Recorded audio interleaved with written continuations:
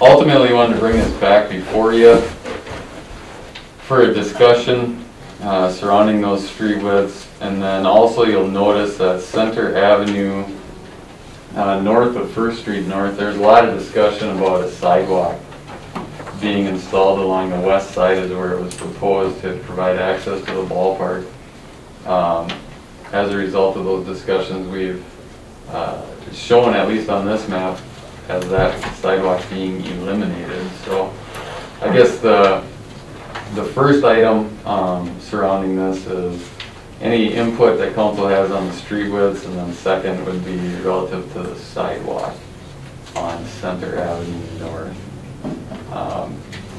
If you notice on the map, most of those streets that are proposed at 28 feet, that would be basically they're 24 right now, but as you all know, when you drive along there, the edges of the street are deteriorating because people drive off the edge of the pavement, particularly when you meet a vehicle or if somebody's parked there and you need to go around. So the change is really 4 feet in width. So I think that's a good, it'll still function well for city maintenance staff, for emergency vehicle access,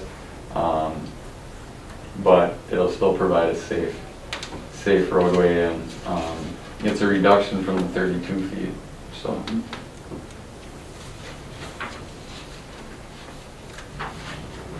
I think it's a very accommodating adjustment. I guess, correct me if I'm wrong, the residents that lived on that street did not want the sidewalk, correct? That seemed to be the discussion at the meeting, for sure, you know. So, I mean, ultimately, you know, council has to decide whether or not a sidewalk is prudent leading to a ballpark, but that's definitely the consensus of the people that showed up at that meeting that evening, was they didn't want that sidewalk, so. The only thing to add about it, at the meeting there, a lot of people are worried that they were going to have to end up being assessed for part of it, and so they would like to cut everything possible. But right, yeah, that's why I wanted to bring it to a council workshop so that you guys could, you know, plans and specs are authorized, but I just want to make sure that we're starting with the right groundwork or framework so that we don't bring a plan set to you sometime next spring that shows the street width different than what you guys were thinking. So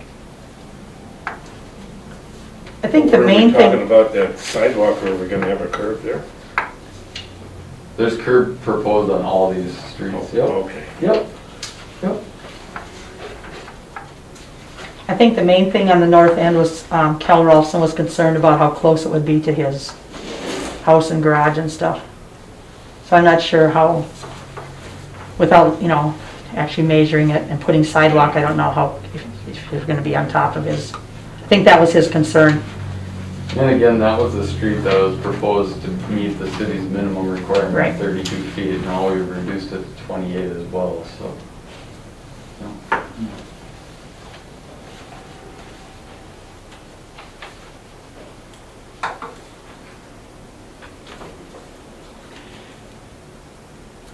Is this making this Charity Lane and 2nd Street, is that making that a through road? It is.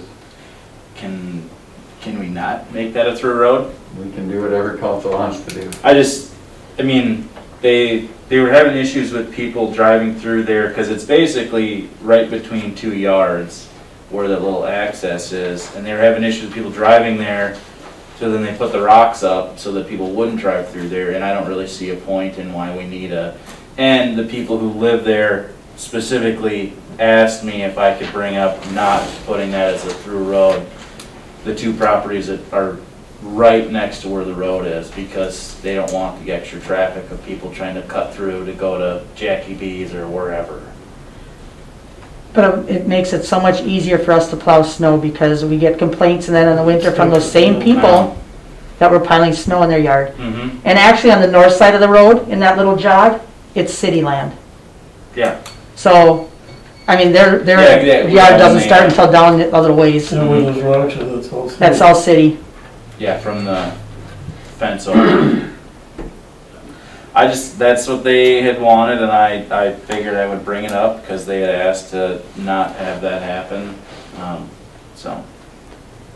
We've talked about it for many years about making that a through street, just for, now that we've owned that property, for the simple fact that it's such a nightmare for the guys to try to, we used to get yelled at every winter for piling snow in people's yards. What's the eventual plan for that little corner property there? Do you know? I don't think there is a plan. There isn't. for that. There's a drainage, That stormwater that goes through Yeah, there. there's an Yeah. easement the first 10 feet or 15 feet. Well, we put a stormwater, there's a stormwater tile or whatever you wanna call it that goes right through there, so I don't think there is any other plan right now. It'd make it a lot easier if that was a through road as far as plowing. Yeah, well, yeah, I understand that, and I brought that up too when they had talked to me, but they had asked that I bring it up, We so. go in there with a truck and they got their cars parked at the end of their driveways. And you can't turn We got no around, place to you gotta go, back there's no- all the way back It was up. in their driveway, I mean, then we gotta back out.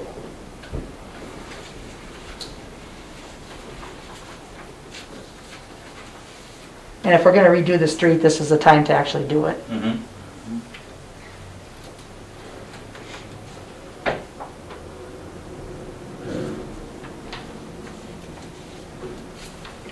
Jared, I think I mentioned this to you once before too, and someone talked to me about, can we move the sidewalk on First Street south to the north side of the street instead of the south side of the street? Because that walking path, it jogs at Center Avenue.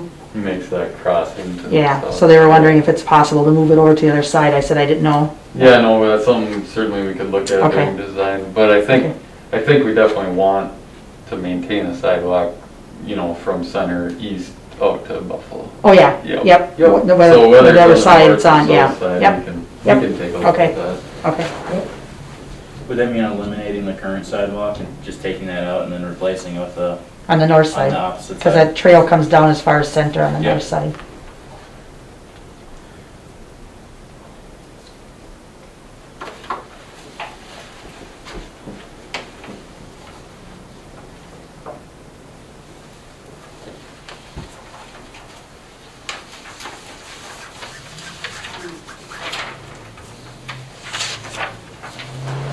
So you just need a, yeah, that's good, or you need a motion? Yeah, I Can't do a think, motion, it's a workshop. I mean, based on the lack of objections that I'm hearing, I think we'll, if that's all right with council, we'll just look at reducing those street widths to 28 and eliminate that piece of sidewalk and keep the thing moving forward.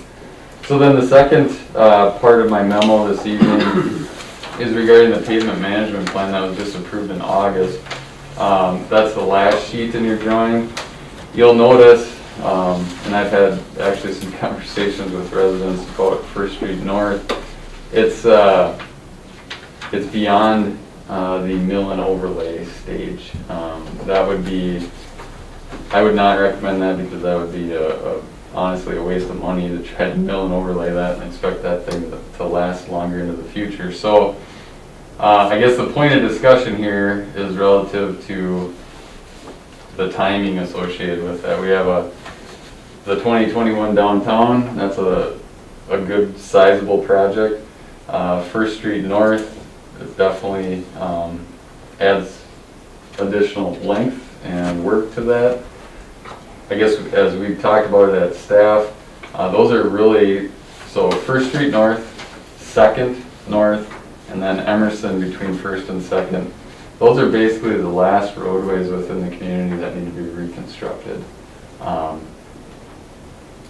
As we discussed it, you know, the prices right now are unbelievable. They're really come down. Interest rates are decent. So we at least wanted to throw that out there to council and see if that's something that we should consider adding to the 2021 downtown project. Because as we discussed before, we're not 100% confident that that whole project's going to get done in 1 year. You know, we have things that we have to accommodate, like Montrose Days and any other events or things that are going on. Certainly the entire project area will not be ripped up at one time. There will be phases. Every road at the exact same time. Yeah, that would not be good. Good luck navigating. Yeah, so we wanted to at least present that to council. I think that one needs to be done worse than the other ones, just with how bad, especially leading up to where Emerson is, just all of the potholes. It's horrible. And that one, I mean, even if that could be done first, might be a good idea too, because that's, as long as they keep the parade route the same, which I think you guys are planning, right? That's where the parade either is going to start and or end for Montrose days. So if we could get that part of it done first, I think would be really nice. And you're talking about that little square too, Emerson, Yep. second, yeah. Second, Okay, like first. First Street, you're gonna go all the way to. Yeah, second, center. Yeah. For to reconstruct. And when we talked at staff level, when we talked at staff level too, we said, That's no. you know, the cost of mobilizing all the equipment, for this is, I mean, it's a complete reconstruction, but it's not that big of area, so it just makes sense to include it all at one time because you have to pay to mobilize everything. So if you're gonna pay for it twice to be mobilized, and also if, depending on the cost, if we have to bond for it, there's costs involved in bonding, so you might as well do it all as one project, and then you're only gonna have that cost once, rather than having it twice. Do we know the extra cost for adding that? No, we don't know yet. Unless he knows, I have no idea.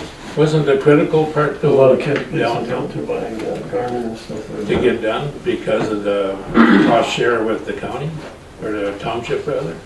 The county, Right, Yeah, yep, as long as we start the project so that they know we're doing it, yeah. they have it budgeted, they'll pay us for it. yeah, okay, because I was gonna say that first, that'll probably kill most of the summer there. Or how much do you think you'll get done in 1 year? It all depends on the contractor, right? And the reason that we had talked about potentially not having the whole thing done in 1 year is because that gives flexibility to the contractor so that they can bid it as aggressively as possible. That's really the thought process there. If a contractor came in and wanted to do that whole project in one summer, I think they could get it done. It's just giving them enough time so that if they only have one crew that they can dedicate for the entire summer, sometimes that's more cost effective for them than sending 3 crews and getting it done in a month. Same thing. Can we put a due date on there? You know, in a lot of communities I've seen where contractors will come in and they'll dig up so much and then they're gone for a month.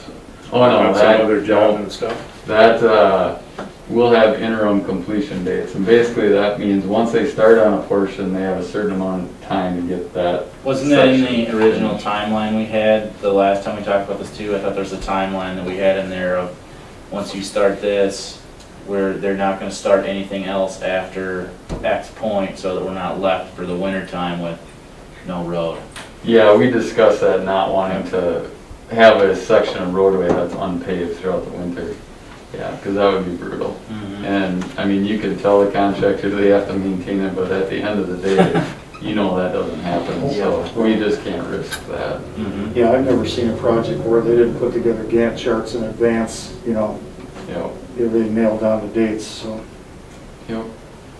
Yeah, I think we need to take advantage of the economies of scale here.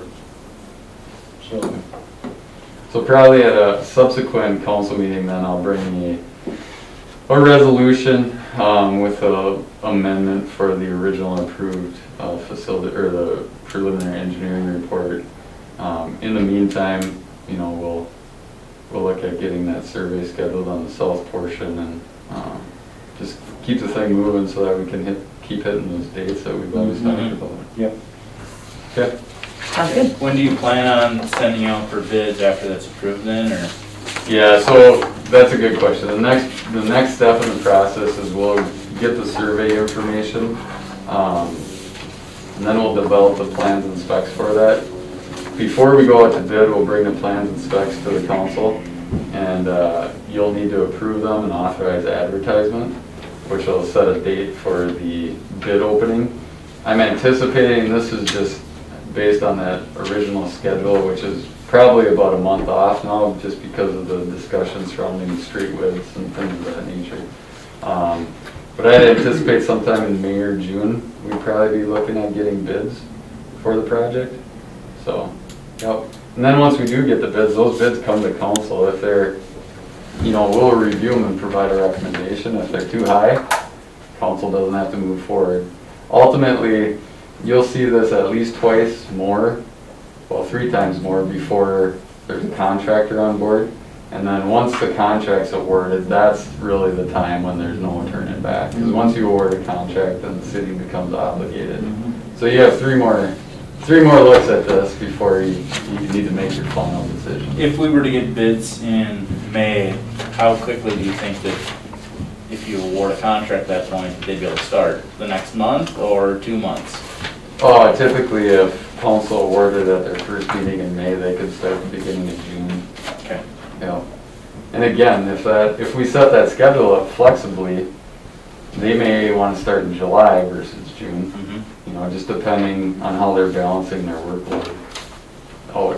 Yep. Good.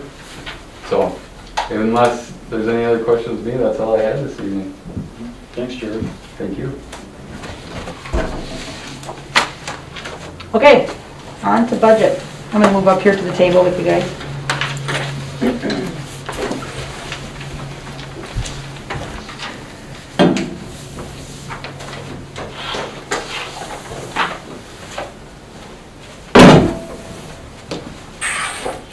So the first thing in the packet under the budget, I've got the revenue budget worksheet and the expenditure budget worksheets. Where we sat down, I did some, Wayne and I did some of them together. Went through and figured out what we wanted to see for the year, what we needed to have to operate the city. So I don't know if anybody has any questions. I can hit a couple highlights. We did budget in the general fund. We did budget for website maintenance because we talked about redoing the website. So we put $10,000 in our general fund and $5,000 in the EDA to have our website redone. Hiring somebody maybe to see about doing that for us. Of course, there's always the Wright County Sheriff's Department. There's an increase every year. A couple other things we did in the 401 fund, which is our capital improvement fund. We're putting money in there to start with all these projects that were included in the pavement management report. Then all the streets coming forward are coming up in the years that need to be done.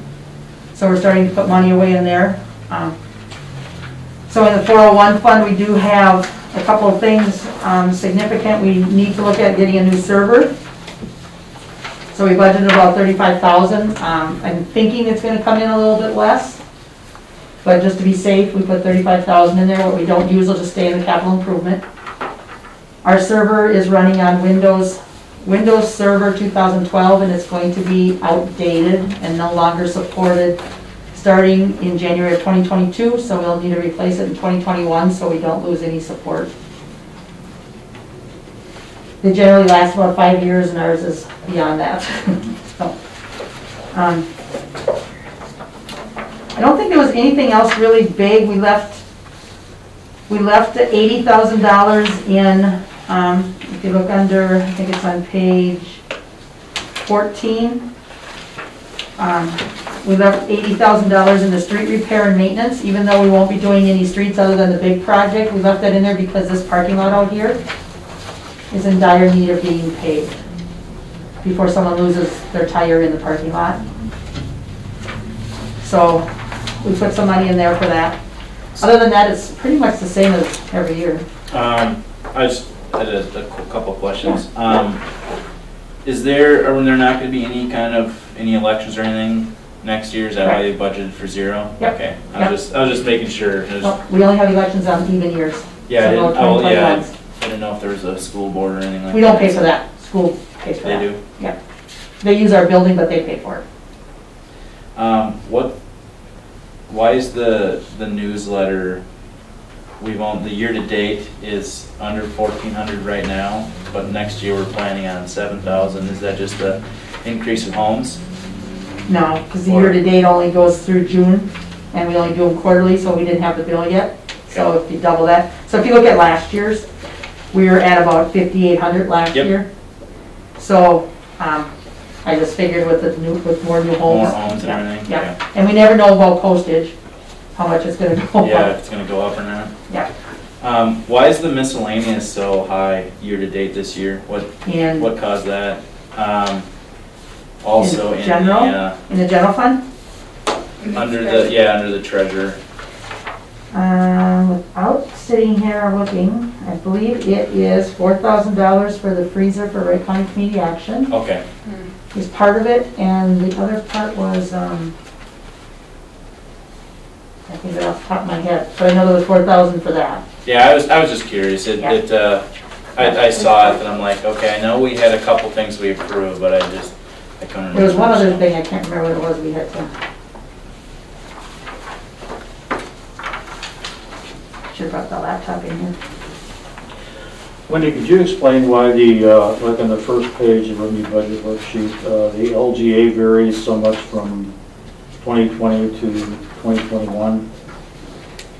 Was that 202,000 a fixed number? No, Or it's, no. So all I did was, this year, so generally, you try to get away from having your local government aid or your LGA support your general fund. Because at any given time, the state can say, oh, we don't have any money and you're not getting any. So I've been trying to slowly wean the general fund out of that money and put more of it in our parks, like our park development fund and our capital improvement fund. So that's why I dropped it by another 100,000 this year to get it out of there. okay.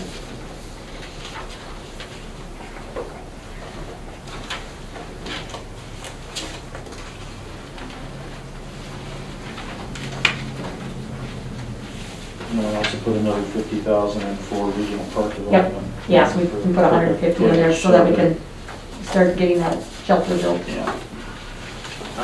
Why is the travel expenses, way higher predicted for next year than it is for? In where? It's under the EDA. Tom can explain That's that. because, I'm starting the process to go after Aldi's. Mm-hmm. So we're gonna be making several trips to Plainfield, Illinois, back and forth, so somebody has to pay for that. Yeah, well, yeah, I figured that was part of why it was. I was just Yeah. making sure that's why we were. So. Yeah. I just saw it and I'm like, whoa, we went from 0 to No. 5,000. I asked for that, so we didn't get caught with our pants down on Yeah, our ankles, yeah. you know?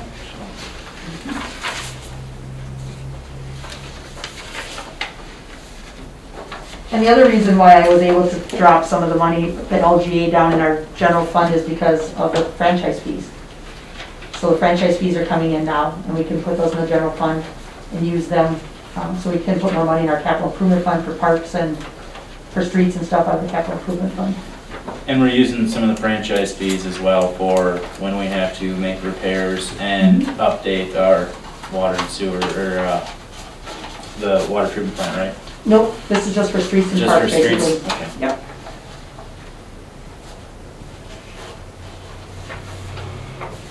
That's starting in now. Yeah, Yeah.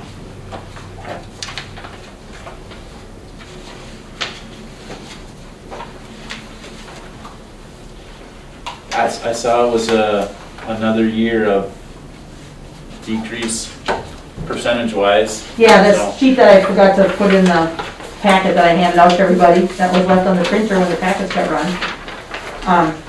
If you look at that, it talks about, because of our tax capacity being increased, and I actually estimated our tax capacity probably lower than what it's gonna come in at. Last year from 2019 to 2020, it increased by 17%.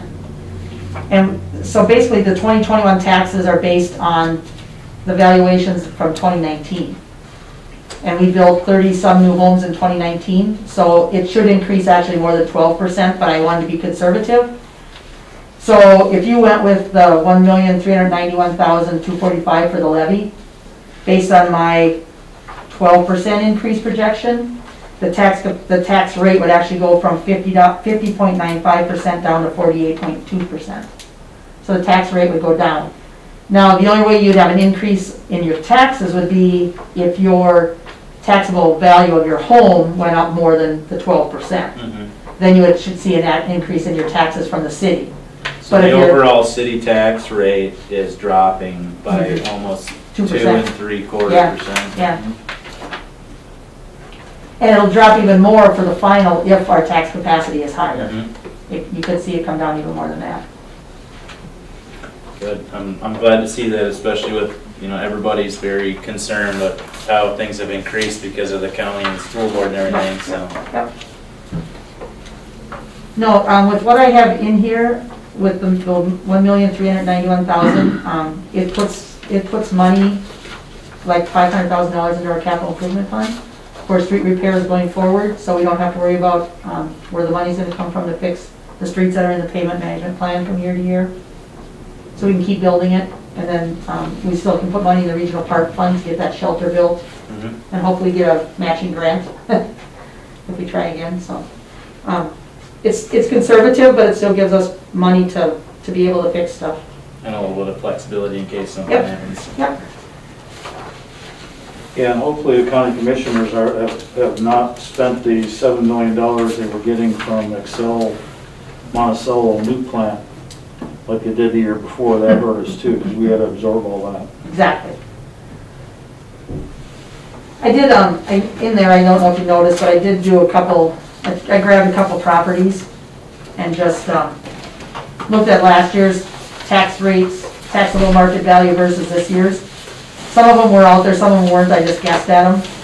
From what it looked like, there wasn't a lot of increase. Some of them were as low as like 2 or 3%, some of them were up to 7%.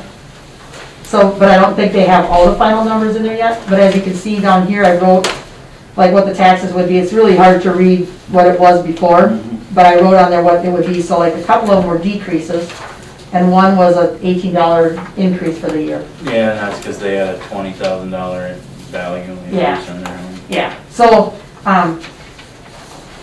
if my calculations or if my estimates are close, people should see either flat or very, very little increase, if any. It might even be a decrease in their taxes.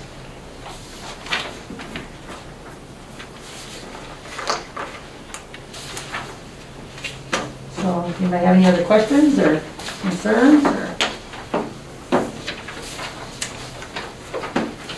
That's good.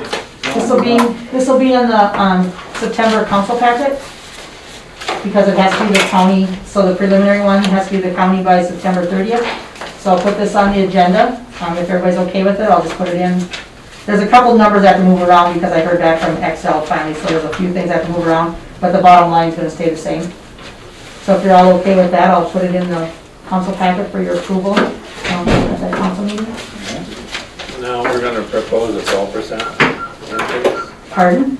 We're gonna propose a 12% increase. No. No. Oh, a 12% increase dollar-wise. Yeah. But it's only, but it's Yeah. a 2.73% decrease in the tax rate. And that's the tax rate is how you figure your taxes. And the tax rate is actually going down to 2.73%. Because the market value is going up.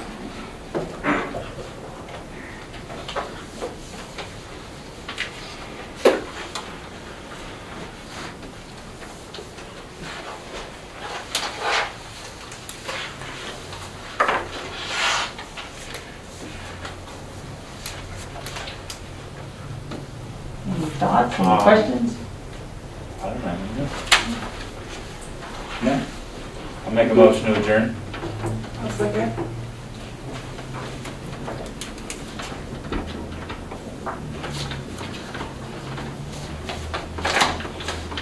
I'll second.